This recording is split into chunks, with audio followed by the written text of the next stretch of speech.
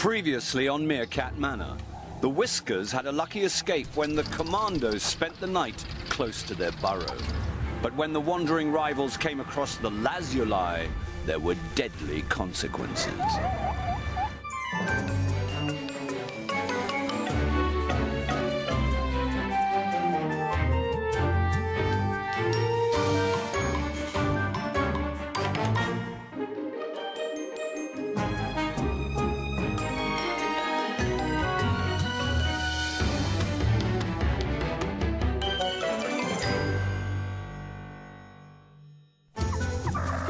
When you're only 30 centimeters tall, the Kalahari Desert is a vast and dangerous arena in which to live.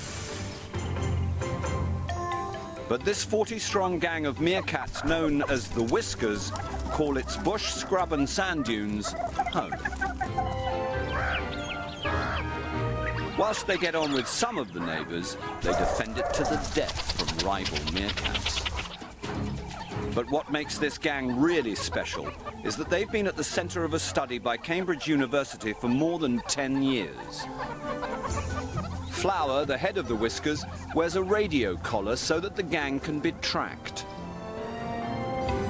And with our cameras focusing on their burrows, every detail of their social lives is documented.